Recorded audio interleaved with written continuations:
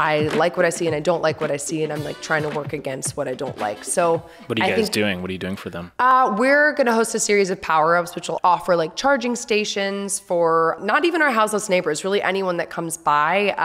It doesn't have to be houseless neighbor specific. I just mean I want to have a community building place that's like a hub in South LA for people to charge up tech, to be able to access Wi-Fi, to be able to, you know, a lot of people haven't even gotten their stimulus payments yet because they don't have a computer to do so, or to get a hot meal, and we want to set up clothing and have like a barbecue and make it feel like, I think a lot of community outreach work can feel like charity and rather than like community. And, you know, we like shopping, we like going out for lunch, we like fun kiosks. It's like, why does it have to be framed as sort of this like handout sort of thing? Elitist, yeah. And it shouldn't have to, you know, if I had it my way, it'd be like everyone was housed and they could go to shopping centers, but that unfortunately isn't the case. So I think just like trying to add some humanity to a really deeply problematic situation around LA. Has anything surprised you in that, like in your time working with this community? I mean, yeah, I think like the massive police control and like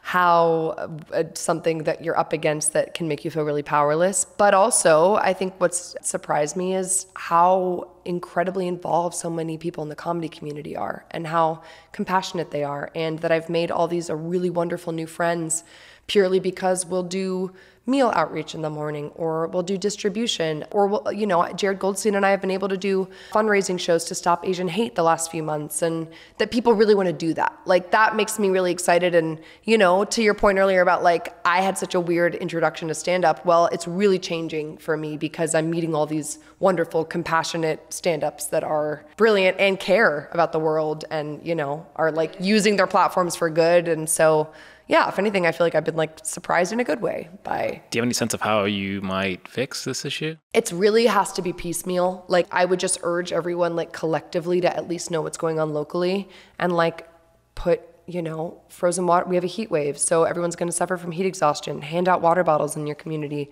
Go to city council meetings. Like find out who's on your city council. Like what are they voting against and for? Because I think right now, and I think we're experiencing it. It's like, yeah, Biden and Kamala are not Trump, but like, it's like there's still issues, you know? So it's like, instead of just feeling really passive aggressive about that, it's like, how can we inform ourselves on a local level? And in Lendaday's case, it's like, well, we're going to attach ourselves to one initiative that we believe in at a time.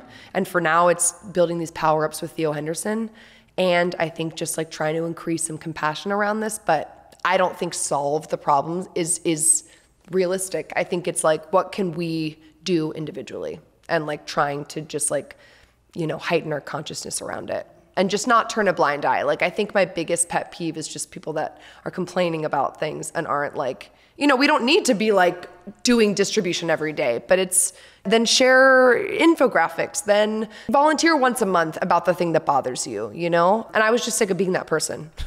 So, you know, there's definitely a long way to go, and it's all about balance. We had a guy in here who was just grabbing a coffee, and he came in and he was telling me about he has a nonprofit helping in a different way.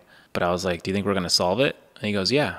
And I was like, you do? And I was like, why do you think that? He's like, because it's our problem.